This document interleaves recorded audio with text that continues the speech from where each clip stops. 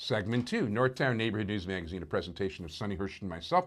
Dial us up on the web, www.ntnm.org, the gateway to YouTube, where over 130,000 of you have watched shows.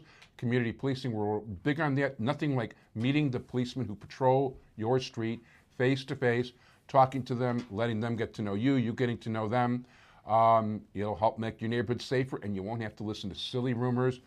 And it's not just silly rumors. Some of these rumors are very destructive and dangerous and not good for the health of a neighborhood. We have now, this particular show, there are Republicans in Cook County, and in fact, as long as I mention Republicans, there's also Jewish Republicans in Cook County. And I do want to give my condolences to Michael Menace, who lost his brother. Oh. We're going to be out filming at the Greater Chicago Jewish Fest, where actually the Republicans are very well represented, and there aren't that many Democrats, believe it or not. I'll be there. And our next guest will be there, and we're talking, and this is the first time he's on the show, and he's somebody who has been a former member of the state legislature. I'm going to let him talk. Roger Keats, Republican candidate for Cook County, for president of the Cook County Board. How you doing? Wonderful, wonderful. Glad to be here. And you're saying background, I spent 16 years in the legislature, was a state senator, a retired Army lieutenant colonel, businessman, lived in Illinois basically all my life. And originally from Evanston. Hyde Park and then Evanston. We started out in Hyde Park, then moved to Evanston, and I'm a graduate of Evanston High School, Michigan, bachelor's, University of Illinois, master's. Very good. So yeah, we're seen in Evanston, so we have to mention that. Right, yes. In any event, so okay, you're running. You were out of politics for a while. I was. I served 16 years in Springfield, and you just reach a point of finally saying enough's enough. And as a businessman, I was more than willing to move on. These people that want to spend their entire life in public office, I've never been able to follow the logic of that. My ego never required that. And secondarily, I think it's important that you know what's going on, private sector, public sector, et cetera. And I think it's important that people should move in and out. I'm a strong supporter of term limits, et cetera. Well, right now, I was never in favor of that until I've seen what's going on in Springfield. And I didn't used to be either, but now how can anyone defend what's happening in Springfield or Cook County? I mean, Illinois and Cook County are a tragedy. I mean, you're talking about we are number one in bonded indebtedness. We are number one in unfunded pension liabilities, number one in systemic budget deficit, number 50 in fiscal policy, number 49 in economic growth. And we reelect these same people. There should be consequences. People have a right to say accountability. These people should be held accountable for what they've done to our state. And I think that's important. And you look at Cook County. I mean, Cook County is a dysfunctional 19th century relic. No one has looked at the structure of Cook County in at least half a century, maybe longer. We can't really find the last time anyone looked at the structure of Cook County. And a progressive Democrat named Mike Quigley came up with some ideas on how to restructure Cook County. And to me, that's a very important part of this race, because if you're going to leave the status quo, you might as well have another insider, 20-year incumbent alderman like my opponent, take over. Because if you want the status quo, that's the status quo. But if you want the status quo, that means your kids aren't going to have jobs, the tax base will continue to shrink, and our future will still be even more diminished. Yeah, she's, well, you know what, you're the guy, but she's already going back on her tax rollback. Did anyone seriously think a 20-year incumbent alderman, ward committeeman, political insider, supporter of the pay-to-play twins, both of them, that she really was going to cut taxes? Did anyone really believe that? So, okay, you're elected. Are we going to cut taxes? Definitely. But I want to put it in a bigger perspective. As I said, Cook County is a 19th century dysfunctional relic. We have three massive problems. Our taxes are too high, our regulations are irrational, and we are the most corrupt county in the country and the most corrupt state in the country. The reason private sector jobs are flooding out of here is because no one's trying to cut those taxes. I'm going to do that. I will change the regulatory attitude of this county. And from a corruption point of view, after I fire 150 of the existing Todd Strozier political people, I'm going to replace them with at least 25 new inspector generals, and we're going after every ounce of corruption we can find. But the issue, well, it's those three, those are symptoms. Our real problem is lack of private sector economic growth.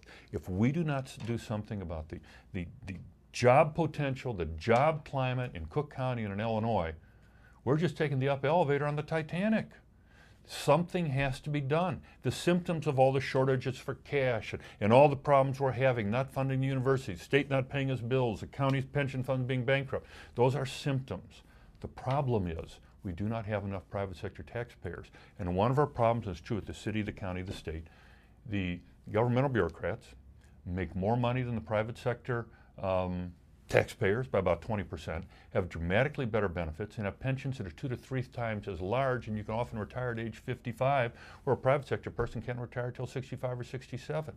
We have to deal with these inequities. Is it fair to say to the hard pushed, and Terry O'Brien talked about that, the hard pushed, hard stressed taxpayers of Cook County and Illinois, you can't retire until you're 67, but you're going to subsidize the pension of someone who can retire at 55 who makes more money than you do and has more benefits than you.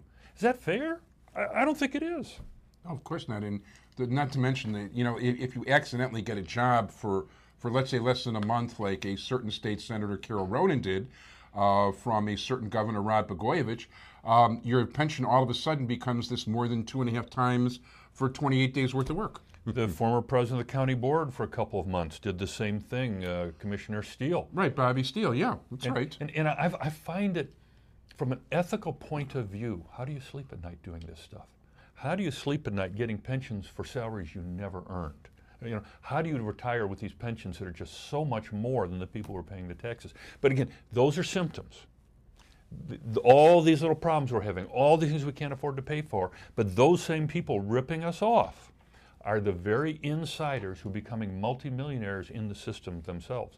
No one is more obvious than the pay-to-play twins, Speaker of the House Michael Madigan. He makes millions of dollars a year while he shifts the property taxes from corporate taxpayers to the hard-pressed homeowners. And as people are losing their homes, their property taxes are going up because of Michael Madigan's influence, who's the state chairman of the Democrat Party. And then you've got Joe Barrios, the county chairman, who's the one who helps him do it. I don't want to get into the partisan side of it. I don't run as a Republican or a Democrat. I'm a problem solver. You look at my track record when I was in the legislature. When here in Washington, I cleaned up the RTA. And for 20 years, the RTA worked just fine in the 80s and 90s till Rod Blagojevich came in and made a mess. When we found the ghost payrollers in Springfield and the legislative leadership on both sides and the governor didn't want to deal with it, I went to Dick Kay, a legendary newsman, and Dick Kay and I cleaned that situation up. Or when we found Operation Greylord, where we sent 100-some people to jail, judges, etc., and no one wanted to touch it because those are the big influential guys. And the Black Caucus and Miguel Devalle and I went after those guys, and we cleaned the thing up. And in every one of those cases, the legislative leadership of both parties fought us initially. 2 of the cases, the governor fought us, and yet we got it done anyway. That's what a competent public servant gets done. Now I got the scars all over my body to prove I did that stuff. And that's why when people call themselves reformers, I get a little hostile on the subject. Take a look at what I've done. Take a look at these other people who call themselves reformers. Haven't done. Very good. Okay, now you've got an uphill battle. There's more Democrats around here than there are Republicans. There are, but the issue is not Republican and Democrat. I'm running as a problem solver. Just yesterday, I had lunch with Senator/Reverend James Meeks. Here's a guy. This is the kind of person. Yeah, on paper he's a Democrat. He ran as an independent, but there have to be more people like us, like Meeks, like me, and so many others who have said, you know what? It is not partisanship. We've got a mess. We're inheriting a mess. We are attempting to fix this mess that we did not make. So I'm saying to you, I'm available. Look at my track record. Look at what I have accomplished over the years. Bipartisan, multiracial, reform, taking on the groups, being legitimately independent of both parties. If that's what you're looking for, I'm available. If you just want another machine insider, don't vote for me. I'm not a machine insider. I promise you I'll change things. By the way, I actually did like what Meeks wanted to do with the school vouchers. I'm a big fan of school vouchers. I had school voucher bills when I was there myself. Came within 2 votes of passing them. Wow.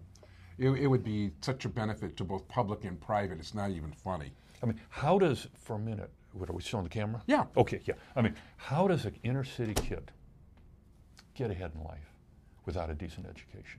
You've already got a couple strikes against you because of the background and the crime and all the things you've had to deal with as a kid. And now you can't even get an education. That is institutional racism. And when I look at the fact that 3/4 of the Democrats voted against the bill to help these kids in Chicago, the only reason that bill passed the Senate was Republican votes, and the only thing that made it almost passed the House as Republican votes. It's not a partisan issue. These are kids who live in the city of Chicago who are stuck in one of the 2 or 3 worst school systems in America. Sometimes leave the fact that you got these interest groups paying for your campaigns behind and say, my first obligation is these kids, because they haven't got a prayer unless I reach out and help them. Yeah, that's true. It's definitely the teachers' union. But you know what? Let's give your contact information because we are running out of time. Roger Keats. You can find me at keatsforcook.org, www.keats4cook.org, or if you want to email me sometime, just keatsforcook@gmail.com, and I'd love to hear from you. Okay, and in the meantime, the campaign is definitely underway. We want to wish you luck, and we will be inviting you back, and we hope to see you on the campaign trail as it exists. I want to thank you very much. I want to thank my entire technical crew, Sonny Hirsch. Thanks, everybody, for joining us, everybody. Bye-bye.